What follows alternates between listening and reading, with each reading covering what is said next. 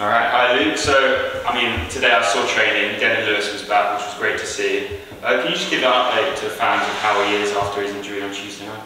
Yeah, look, I don't know too much of the extent. I know there was a blood vessel that had sort of popped, hence why there was blood initially being brought up. Went for order of tests, was in hospital overnight, and thankfully he's all good.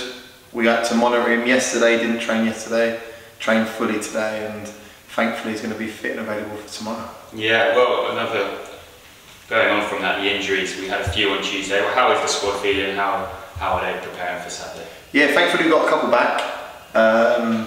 We got our assess 2, so we're currently at 16 at the minute, and we got our assess 2 in the morning. They'll have late fitness tests to see whether they'll be available for selection, and I'll have a headache, no doubt, come half-1 to drop 2 out of the matchday squad. But yeah, thankfully we've got a couple returning, including Dennis. So yeah, we'll be going with a full 16, potentially more, dependent on the fitness test tomorrow morning. Nice. Well, looking ahead to Wealdstone, we've got them twice now, back to back after the FA Cup draw.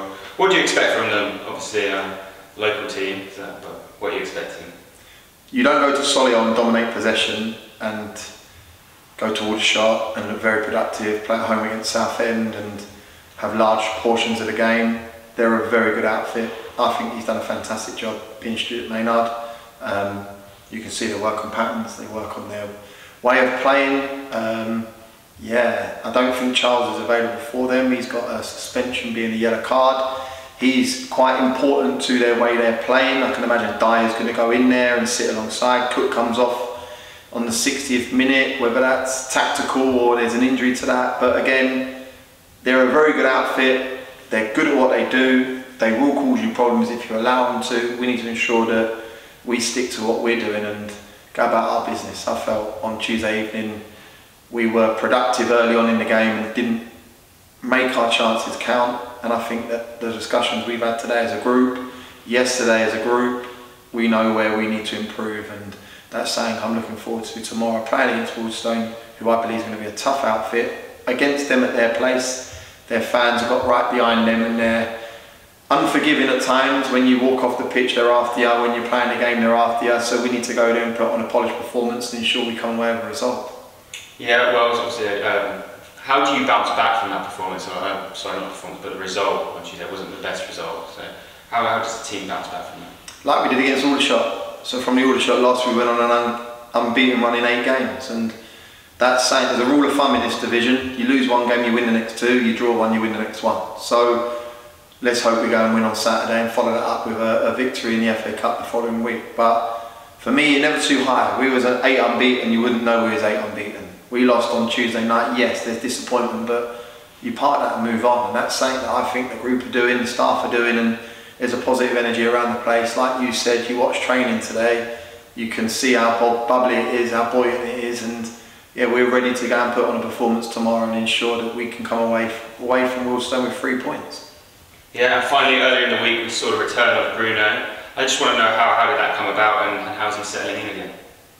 He's like a long lost figure at this place. He's always having conversations with myself, with the chairman, with the staff, and that's whether that was on his journey at Lincoln, then to Salford, and obviously Stevenage last year.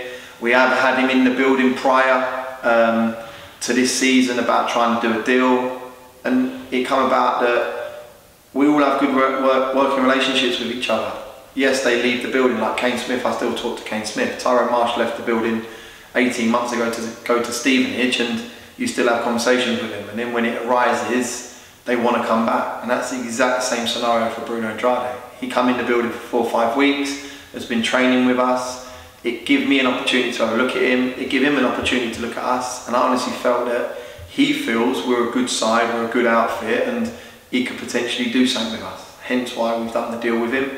It's exciting to get him back in. Obviously for him it was unfortunate that he didn't feature on Tuesday evening, but yeah, he might have a say tomorrow, he might go in and start, who knows, dependent on what team I select come 3 PM. But he's coming in here to have a say, he's coming in here to perform and get back to playing his best football, and I think that under myself and his football club was probably the pinnacle of his performances. Yes, he's gone on and had an unbelievable career, whether that was with Lincoln and promotions and then with Salford, but if he was honest with himself, I think he probably played his best football under this football club, and that's the aim for us to get back to, and getting Bruno to the peak of his performances for us to go and ensure we get the Bruno of old.